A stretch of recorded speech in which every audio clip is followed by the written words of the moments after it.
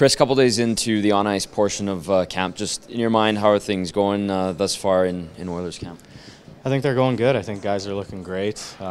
It's been exciting to be around guys that I've played against and some that I've played with for a long time, and just to see the progression and how good guys are. You know, you don't really get to see how good guys are until you see them up close for many days in a row. And these first 3 days have been something for me, and it's an eye-opener, and it's an exciting day. How do you feel you're doing so far? A couple nice plays today, you know, the OT winner, so to speak. You set that up, and the importance for you to play well early. How do you feel it's progressed for yourself?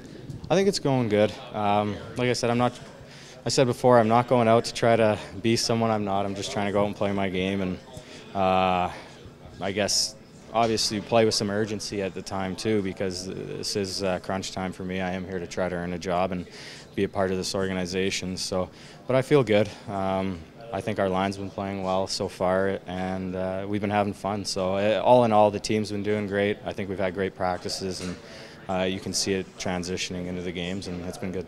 Is that different for you, coming to a camp and having to sort of impress early as opposed to being a veteran who's... Yeah, about 19. That was about 11, 12 years ago. So that was, it's been a long time, but it is what it is. I don't really go in with a different mindset than I have really in the past.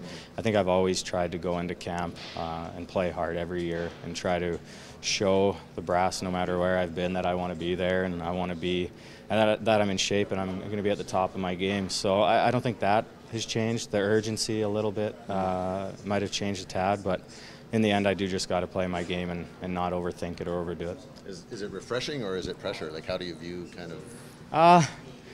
I mean, it's not pressure for me. I've been in a lot of pressure situations in my life. You know, I've even just in life in general, I mean, people got a lot worse things to worry about than me trying to make an NHL hockey club. So this is fun for me. This is exciting, and I'm just hoping to, in the end, impress the team and hopefully earn a way on. Do you do any sort of math, looking at the lineups and seeing where you would... I've never really done that. I think if you're good enough, you're going to play. It doesn't matter who's in the lineup. If you're a good enough hockey player, you're going to make the team and you're going to play. That's media, and people always want to guess what lines and line combos are, but if a guy's playing better than another guy, he's going to play. It's just how it is. I've been on the best teams in the league, and it doesn't matter if I'm not going one night, I'm not going to play. If I'm going one night, I'm going to play over another guy. So for myself, it's just about trying to be ready and prove that I can play no matter where it is. Do you have to reaffirm what they already know, or do you have to prove that you can do it? Like, what was the thing? I think it's a little bit of both. Yeah. I think I know I'm still a really good player, and I can still produce and play at a high level, and I think it's just to show that I can still skate. I think when you get older and you kind of get into your 30s, it's about losing a step for a lot of guys, and that's something I focus on every summer, and just to prove I can still skate and keep up, and then from there, just play my game. You've seen the Oilers from the outside for a number of years. They haven't been that great. Now looking at it from the inside with all the changes, are they better, do you think? I definitely think so.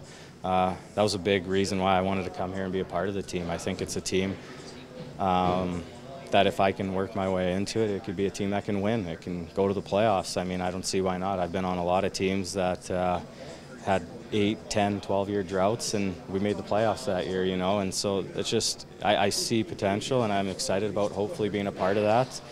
And, you know, just being around these guys that I don't see every day, and just seeing how good they are, it's always good to be around them and see just how good they are on a daily basis.